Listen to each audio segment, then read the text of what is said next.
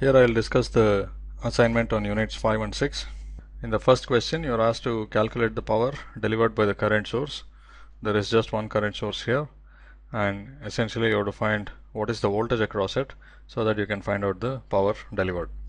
By the way, in general, if you have a current source in a circuit, you could have the current source absorbing power or delivering power. But if the current source is the only source of energy in the circuit, then it has to be delivering power. Okay, so in this case, for instance, all the other elements are resistors which can only dissipate power, so the current source will have to be delivering power, and the power delivered will have to come out positive. Okay, so now we have 1 kilo ohm and 3 kilo ohm in series, so together these will give you 4 kilo ohm. Okay, these two together, and then I have 4 kilo ohm and 1 kilo ohm in parallel, and that gives you 0.8 kilo ohms. Okay, so now we have 5 milliamp flowing through 0.8 kilo ohm. So the voltage with this polarity is 4 volts. Okay, now if you take this polarity 4 volts and the current consistent with the passive sign convention, this current will be minus 5 milliampere. So the power delivered to the current source or the power absorbed by the current source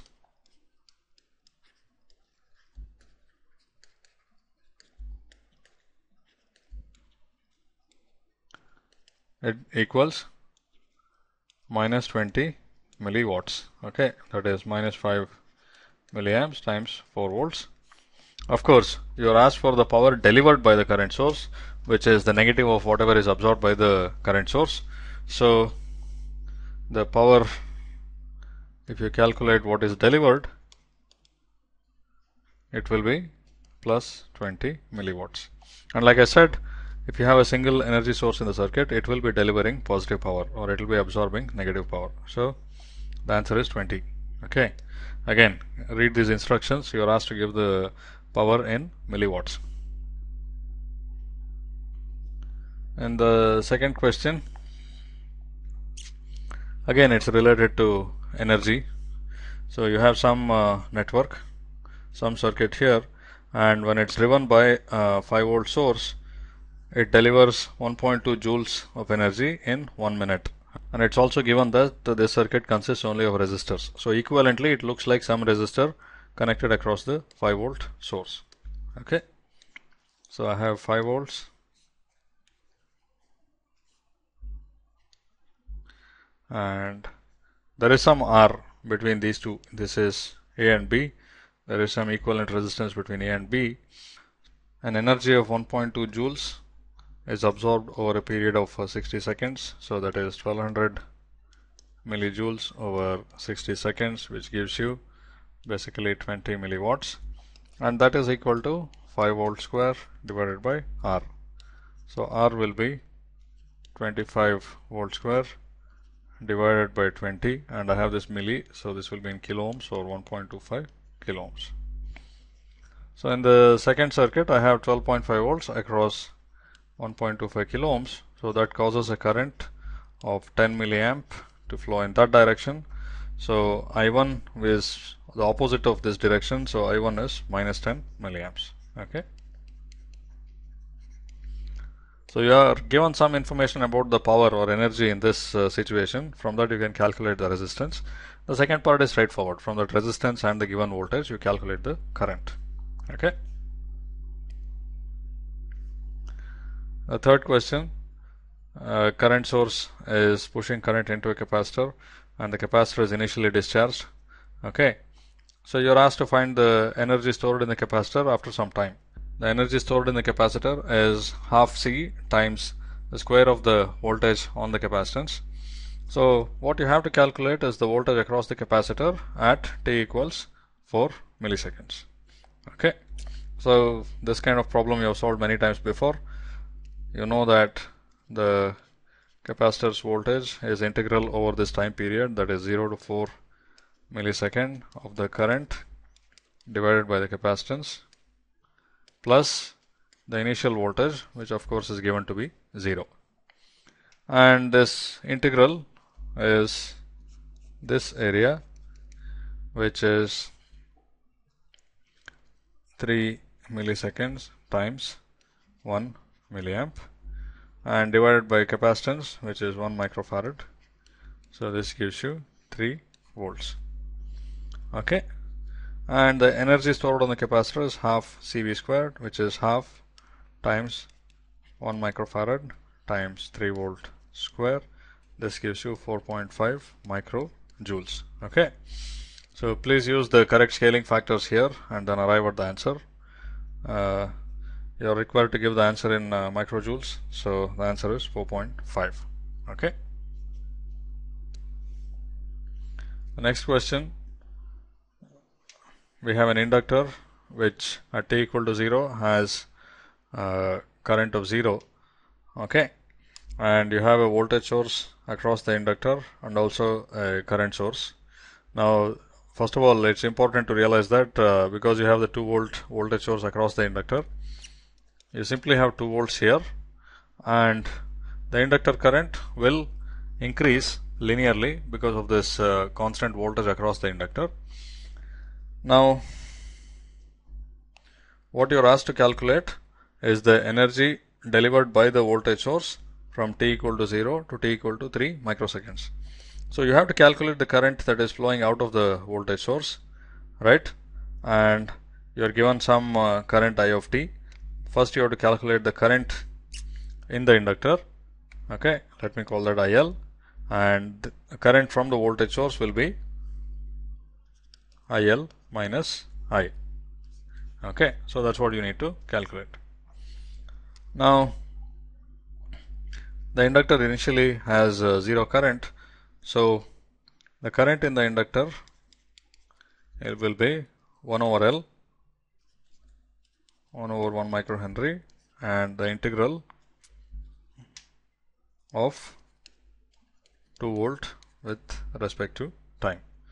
So this, what it gives you is 2 times 10 to the 6 times t amperes. Okay, so the inductor current, if you plot it, it grows at the rate of 2 times 10 to the 6 amperes per second, or 2 amperes per microsecond. Now I'll plot it on the same graph. The x-axis is in microsecond, and you have 1, 2, and 3 microseconds. This number here, the expression for the inductor current, this means that at t equals 1 microsecond, I have 2 amperes, t equals 2 microsecond, I have 4 amperes, and so on. So the inductor current itself does that. Okay, and the slope of that is 2 ampere per microsecond, and the current delivered by the voltage source is the inductor current minus this I. Okay, the purpose of this problem is to first of all make sure that you can calculate the inductor current correctly, and also you can do simple Kirchhoff's current law calculations. Okay, so what I have to do is to subtract this red curve from the green one. What will I get? The current will be 0 until t equals 1 microsecond. After that, the difference between these two is a straight line, so it goes like that. Okay, so that is the current from the voltage source, IV. So I have to multiply this current by 2 volts, okay, and integrate the area under it. Now, because I am multiplying it by a constant, so what I can do is I can take this area first and multiply it by the constant voltage. So this area, you will easily see it is a triangle, so it is half. The base is 2 microsecond and the height will be 4 amperes. Okay, so this is 4 ampere times microsecond, which is 4 microcoulomb, and the energy delivered by the voltage source is 2 volts times 4 microcoulombs, which is 8 microjoules. You are asked for the energy in microjoules, so the answer is 8. Okay, so again, first you have to recognize that there is 2 volts across the inductor, so its current is linearly increasing. Then what you're asked for is the energy delivered by the voltage source. So you have to see how much current is flowing out of the voltage source, and that is a combination of the current in the inductor and this current source current, and you calculate this current, integrate that, multiply it by the voltage to get the energy. Okay, this one is just a network of voltage and current sources. This is given so that first of all you can apply Kirchhoff's voltage law and Kirchhoff's current law correctly, and then also recognize that some of the independent sources could be dissipating power, some others could be delivering power. What you are asked for is the power delivered by this. Okay, so as usual, if you have a 2-terminal element, you take the voltage and current with the passive sign convention. The power absorbed will be V times I, that is power absorbed by this element. Okay, and the power delivered will be exactly the negative of this.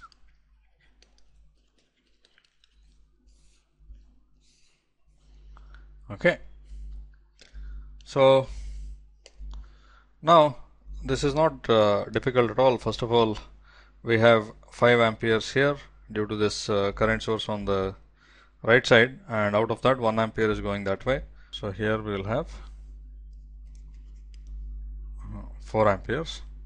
Okay, then pretty much we know everything. So this is 1 ampere, this is 4 amperes, and again we have 4 amperes going that way and minus 5 amperes going that way, or 5 amperes going upwards. So the current in this would be 1 ampere in that direction. Okay, so now what I'll do is I will calculate the power absorbed by every element just as illustration. Okay, first thing is you denote the voltage and current of every element consistent with the passive sign convention. Okay, now the first of them, let's say you choose the voltage any which way you want, but then the next one that you have, the current should be consistent with passive sign convention. Okay, so let's say I take it for the 5 volt source. I take the voltage this way and it is 5 volt by the definition of the voltage source, and I have to take the current flowing into wherever I have defined the positive to be this one, and that is 1 ampere.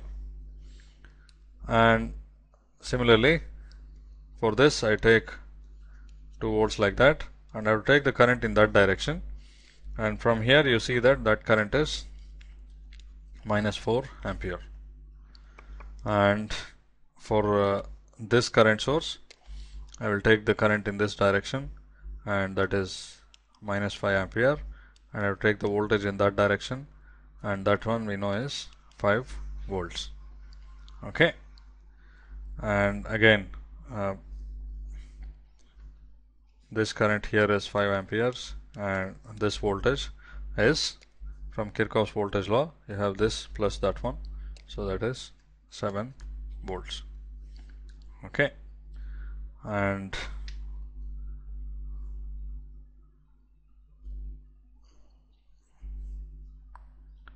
for this current source, let me take the current in this direction. It is 1 ampere, so I have to take the voltage this way, and that is 3 volts. Okay, and finally for this voltage source, so let me take the current in this direction, that is 1 ampere, and the voltage in that direction is minus 10 volts. So from this I can calculate the power absorbed by every element. So for this one it is 5 volts times 1 ampere, so that is 5 watts, and for this one it is minus 5 amperes times 5 volts, so that is minus 25 watts, and for this one it's 2 volts times minus 4 amperes, so that is minus 8 watts, and for this one it is 1 ampere times 3 volts, so that is 3 watts, and for this one it is 5 amperes times 7 volts, so that is 35 watts, and finally for this one we have 1 ampere times minus 10 volts, so that is minus 10 watts. Okay, and you sum the power absorbed by all the elements, obviously you will end up with 0. The question that you are asked is for the power delivered by this. We know that the power absorbed by this 5 volt source is 5 watts, so the power delivered by that is minus 5 watts. Okay, that's for this one. But of course you could calculate the power absorbed or delivered by any other element. And in this, again, the question is for the power delivered, and you have a control source here. Okay, but the principle is always the same. You simply calculate the power by computing the voltage across the element and the current through the element. Okay, so this Vx is minus 2 volts. So the current flowing in that direction is 5 millisiemens times Vx, which is minus 10 milliamps. So let me take the voltage to be in this polarity for the voltage source. It's 2 volts. The current in that polarity, again, I have said this many times, consistent with passive sign convention, is 10 milliamps. So the power absorbed by the voltage source is 2 volts times 10 milliamps equals 20 milliwatts absorbed, okay, in this element. So the power delivered by that is actually the negative of that, which is minus 20. So in this particular case, the 2 volt source is actually absorbing power, and this controlled current source is delivering power. Okay.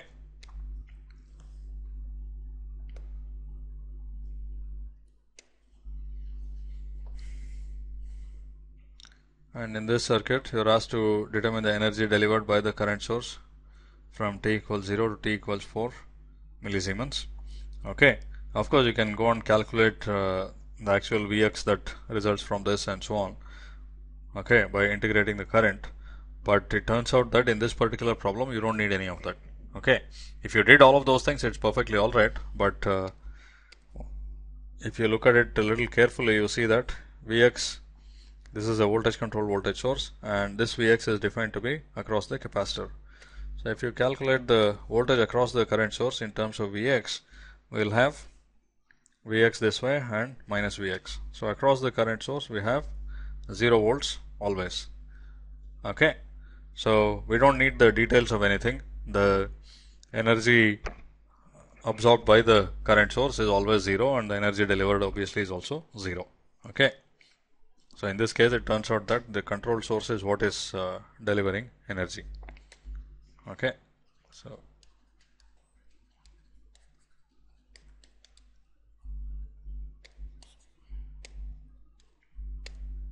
because we have 0 volts across the current source, energy delivered equals 0. Okay.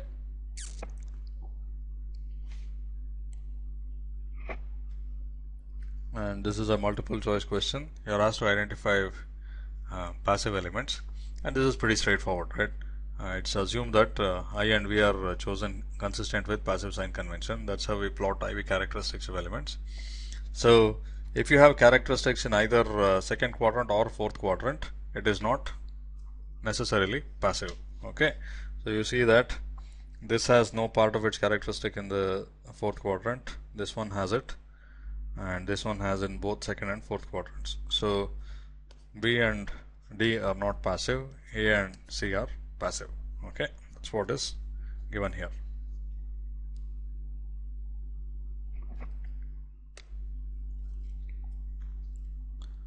Now this one, the circuit looks complicated. Basically, it's an exercise in both solving for circuits using superposition, and then of course calculating the power delivered by some sources. Okay, now you are asked for the power delivered by the minus 2 volt source, which is here, which means that you have to calculate the current. Okay, so the voltage in this polarity is minus 2 volts, and you calculate this I. Okay, once you do that, you know the power absorbed by the voltage source, which is minus 2 volts times I, and you can calculate everything else. Okay, so now we have multiple independent sources. Okay, and you solve for this by superposition. So I will not show the detail of every step, but I will show you the 4 scenarios which have to be superposed. There are 4 independent sources, right? For superposition, you have only one of the sources to be non-zero at a time, set all the other sources to 0, and sum up the solutions. That is, when I say sum up the solution, you sum up the voltages or currents resulting from that, not the power. Okay, voltages and currents can be superposed. So let's do that. First, let me take the minus 2 volt source, and if I set this voltage to 0, it's a short circuit. The current source, this is an open circuit and this is a short circuit. So the resulting circuit is just this. Okay, these are all 2 kilo ohms and these are all 1 kilo ohms. And you can solve for this. You will find that the current flowing this way would be 1 milliampere in this case. Okay. Next, you take the other voltage source.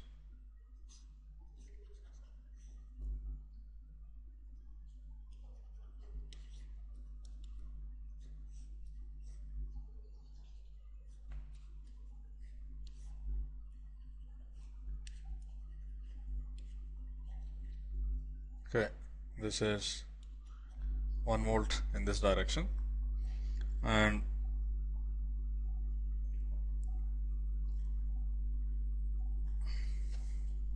the current from this turns out to be in this direction, minus 1 by 4 milliampere. Okay.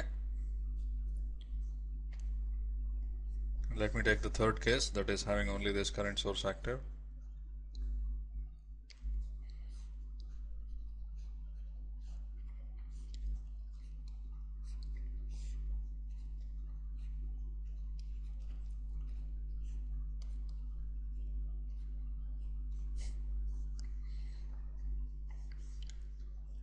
This is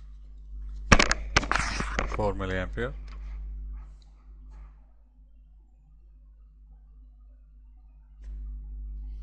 In this case, current flowing here turns out to be 1 milliampere.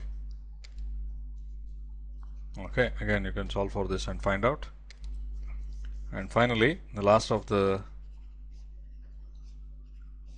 voltage sources,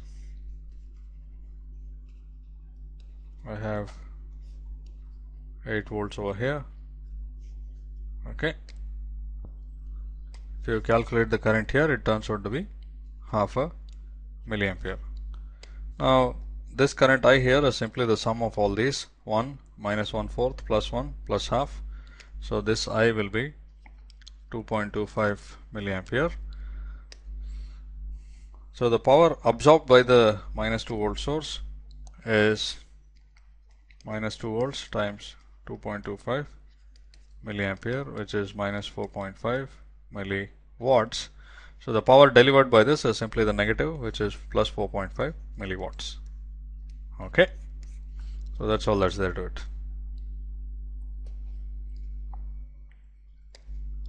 Now this question is pretty simple. You should determine the number of independent KCL equations. So what you need to do is to count the number of nodes. Node is a point of connection of 2 or more components. So this is a node, that is a node, this is a node, that is a node, that is a node, and this one is a node, and that one is a node. Okay, so we identified points of connection in the circuit where 2 or more components get connected. So we have 1, 2, 3, 4, 5, 6, 7, and we know that the number of independent KCL equations that can be written is the number of nodes minus 1, which is 7 minus 1 equals 6. Okay, and the same circuit here, this time you are asked to determine the number of Kirchhoff's voltage law equations. Okay, so what we do is, again, let me identify the nodes and then draw a graph of the circuit.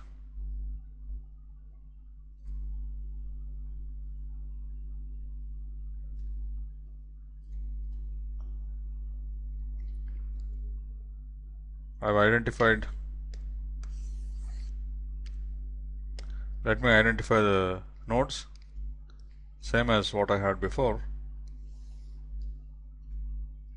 So the number of nodes n is 7, and I have to identify the branches. Branches are basically every element in this. I have to count that. So I have 1, 2, 3, 4, 5, 6, 7, 8, 9, 10, 11.